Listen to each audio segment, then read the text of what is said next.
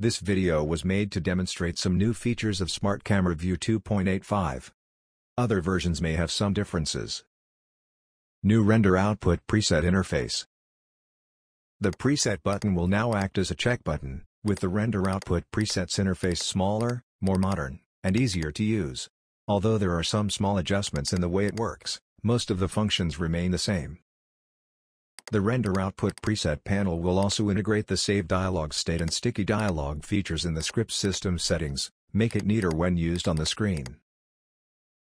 New Start with 3ds Max option. This option will cause the script to be enabled on 3ds Max startup. It will help you quickly browse the cameras included in the scene.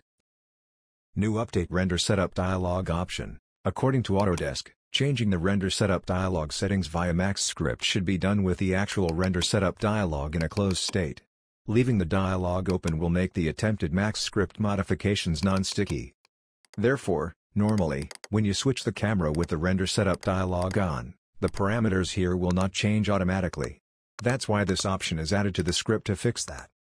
Currently, there will be 4 options, of which 2 methods are used to update the parameters of the render setup dialog automatically: Update Dialog and Restart Dialog. The Update Dialog method will update the parameters of the render setup without closing this window, however it may not be compatible with some renderers. The Restart Dialog method will close the render setup dialog before switching the camera, and reopen the panel after switching. This is the slowest of all the methods, yet it is compatible with almost all renderers. New Separator Character option. You can customize the characters used to separate the data in the camera name. More matching characters will be added in upcoming updates. Please email me if you want to make suggestions. And many more fixes and improvements. Learn more at d95design.com. Thanks for watching, see you next time.